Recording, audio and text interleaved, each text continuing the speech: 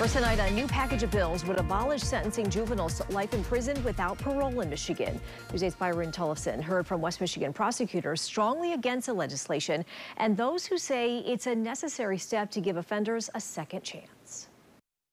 In 2012, the Supreme Court ruled that for juveniles, mandatory sentences of life in prison without the possibility of parole are unconstitutional. And the way this legislation is written right now, it would entirely abolish sentences of life in prison without the possibility of parole, no matter what the crime is for juveniles. Some West Michigan prosecutors, both Democrats, say banning sentencing juveniles to life in prison without parole goes too far. This is such a slap in the face of victims. We are vehemently opposed to this legislation. It's just not very, well, it's not very victim friendly at all. It's mind-boggling that it's even being considered.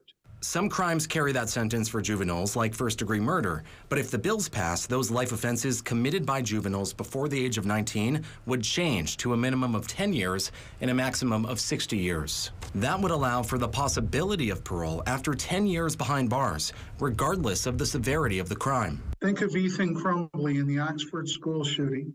He killed 4 kids and injured others, traumatized an entire community. He will be eligible for release from prison after only 10 years. Prosecutors say that's unfair for victims' families seeking justice. Those families that have to be re-traumatized and go through the process of living through this again after only 10 years, after he served 2.5 years for each of the persons that he's killed, they have to come back and argue for the Department of Corrections to keep him in. It is completely off base and out of bounds as far as I'm concerned, having dealt with so many victims of these crimes. Tina Olson, the managing attorney at the State Appellate Defender Office, says Michigan is an outlier right now and should follow states like Illinois that have made similar changes. It provides hope for the future for our clients who committed their sometimes very heinous crimes when they were children, when they were adolescents, when they were not mature, and who, after serving years of incarceration, are very, very different people.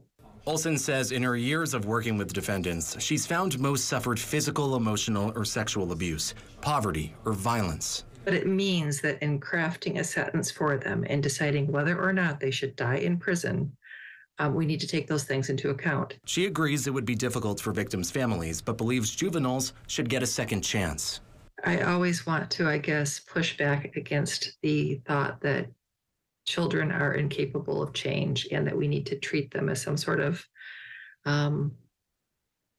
monsters, which they're not. They're remorseful, rehabilitated people. While one prosecutor counters, it's not only wrong for victims' families, but could also lead to more crime. And it doesn't serve victims or victims' families. It doesn't serve public safety. Convicts would get the possibility of parole after 10 years, and if this legislation goes through, parole boards would be instructed to consider numerous factors when deciding to release them, like their home life, their age at the time, circumstances surrounding the crime, and immaturity. Back to you.